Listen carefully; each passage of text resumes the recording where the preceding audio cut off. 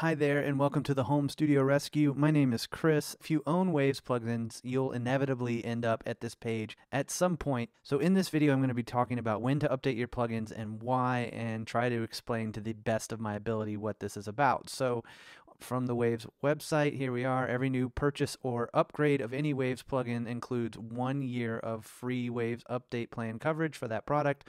Once the plan expires, renew it for another year whenever you want. If you don't wish to renew, the plugins you own will remain yours as before, but you will not enjoy plugin updates, second license, or other benefits of the plan. So what do you get with the Waves update plan? You get plugin updates and ongoing compatibility with your digital audio workstation, OS, and hardware.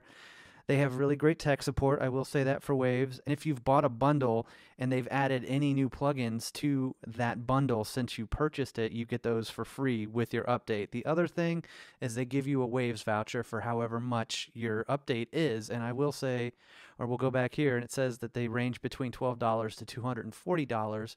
And for me, I don't know, 60 to 80 Waves plugins. I've got all these bundles, and it caps out at 240 bucks for me. And these up here, they don't need an update, so it does something funky. But $240. One of the questions from my last Waves video was, do I need to update every year? And the answer is no. You do not need to update your Waves plugins every year. The only time you need to update your Waves plugins is when you have bought a new computer and it has a new operating system and you need updates for that, or you've updated your operating system and you need updates so your plugins will work. And I have been there before. I bought a new computer, and that was the first time I had to do this back in 2015, and honestly it really upset me. And I made a video about Waves plugins before, and I maybe was a little harsh on them, but at any rate, the question is the Waves update plan bad?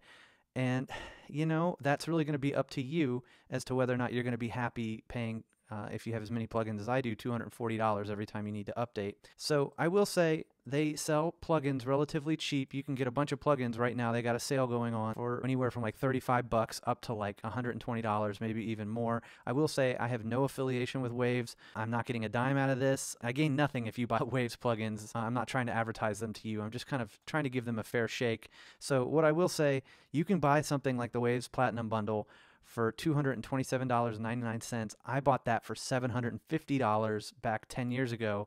And just to update that bundle, let's say, so when you buy something like that, you get a year of updates. After that, if you upgrade your computer or your OS, you're going to need to do the Waves update plan. So if you bought the Platinum Bundle for $227.99, it cost $179.91 to update just that bundle alone. So to me, I guess my opinion is that kind of sucks. You bought it for 200 and basically 30 bucks, and now you're going to have to pay $180 to update it. You could look at it like maintenance on a car or something like that, but the cost of this stuff is really, you're paying for the support and you're paying for the new updates of, so they'll work with your computer or your new OS. Your opinion on that is pretty much up to you.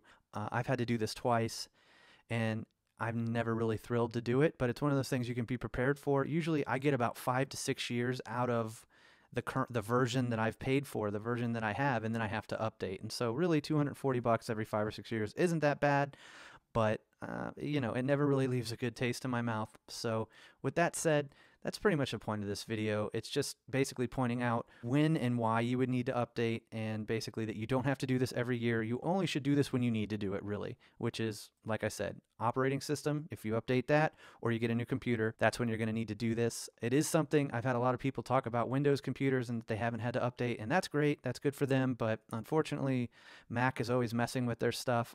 I've been a Mac user for 10 years. I'm not going back to Windows, but you're probably going to have to update if you're on a Mac. And I would say overall, you're probably going to have to update no matter what type of computer you use. But a lot of people with Windows have said otherwise. So we'll see about that. But if you got any value out of this video, please like and subscribe. If you disagree on anything, if I miss something, please leave a comment down below and I'll get back to you. And thank you guys so much for watching.